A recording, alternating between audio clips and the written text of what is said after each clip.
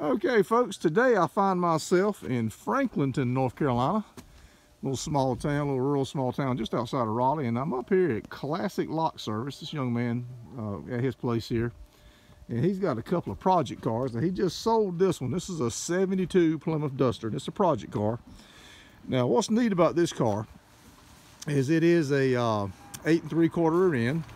It originally came with a 318, and we're going to open up the hood here, and he's going to do a 440 swap on. Like I said, he sold the car, but he's got the 440 motor to go with it. And you can see it's pretty clean and straight up under here. It's power steering.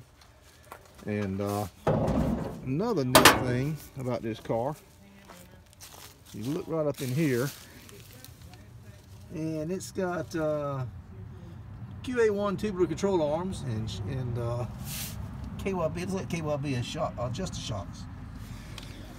Now she's got a little dent right here.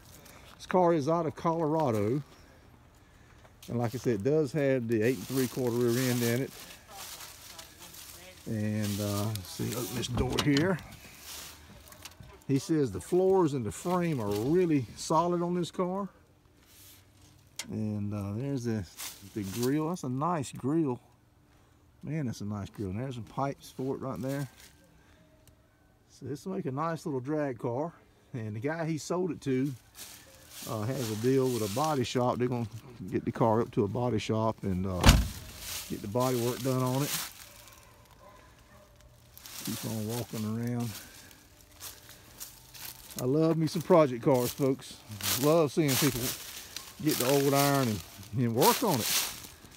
Don't be scared to work on your stuff. Work on it. Got a nice straight bumper on the car. My goodness. The tail lights look like they're in pretty good shape.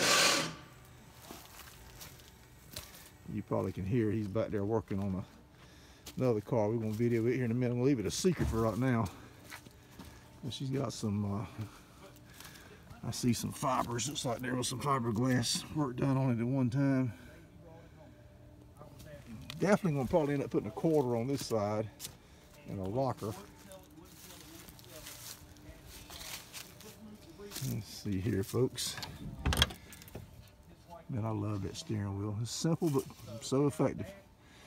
You should call that a Spartan interior. Love this color. Kind of an electric blue. Okay, folks. Like I said, the guy he sold it to bought the 440 motor to go with it. And got him a nice little project to start with here. 72 Plymouth Duster. All right, there she is. Hope you guys enjoyed the video. Please like and comment and subscribe. I continue to go out and find cars and find stuff that you guys enjoy. Never know what I'll be videoing. All right, have a good day, folks.